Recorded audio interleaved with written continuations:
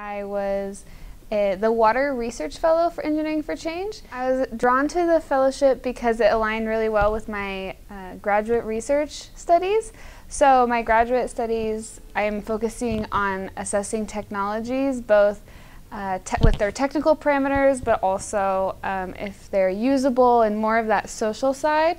So this fellowship was perfect because it's all about understanding what technologies are available and the parameters that we assess those technologies, and then collecting that data. So it was just really aligned with exactly what I'm studying. This fellowship is extremely flexible, so as a graduate student who is doing part-time summer research, it was a perfect add-on. So I kind of split my time between my schoolwork and then also the fellowship. So if you're looking for something that's pretty flexible and gives you more experience on top of school or work, it's a great opportunity.